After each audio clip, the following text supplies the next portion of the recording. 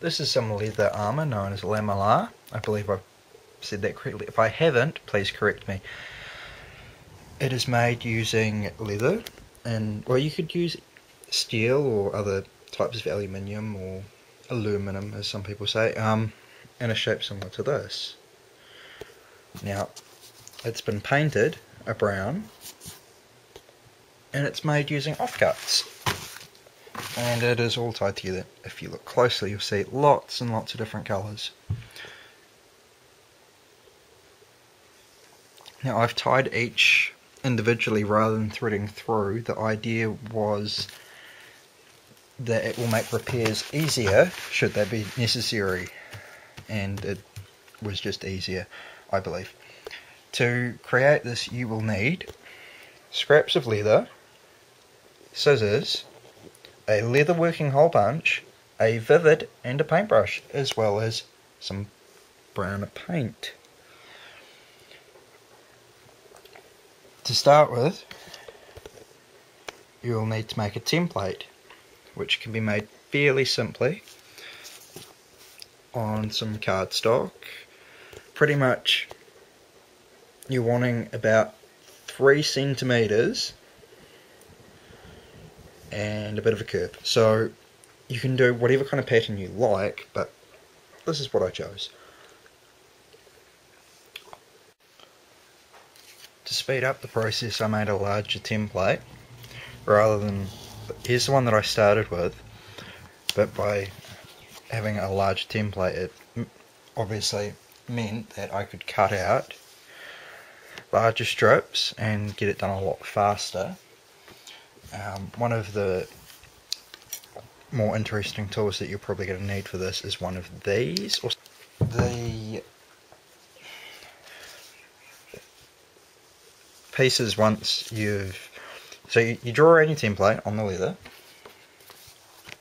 as I have done here, then you cut it out, so you're going to have something kind of like that, and then you punch your holes in it.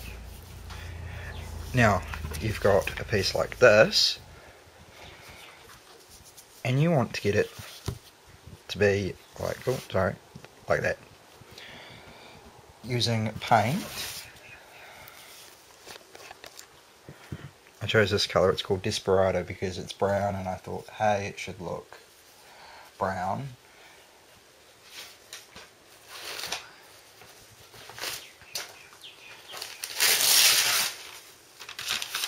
And because I'm unorganised, I took a scrap of newspaper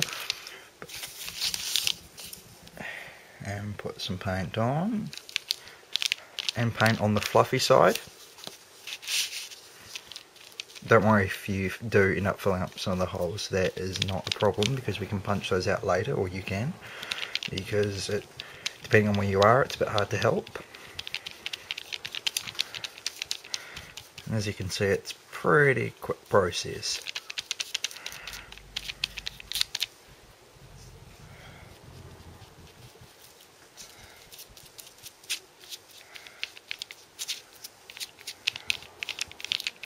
Now the paint does two things. It makes the leather slightly harder, and it also keeps it sort of rot resistant, which is definitely what you need. So you're going to let this dry.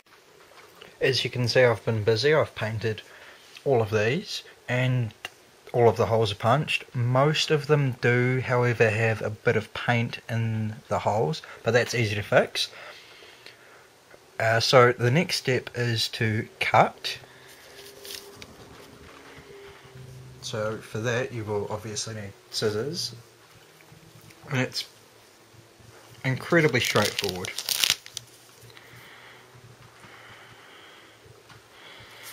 Probably best to go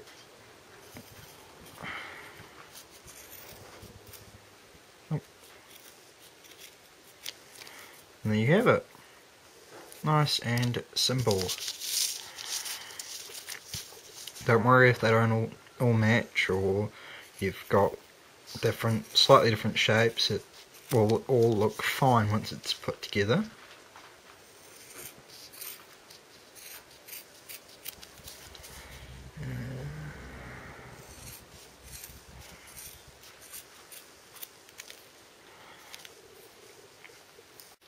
Okay, so for lacing, I went with waxed cord because of course it's rot resistant being waxed.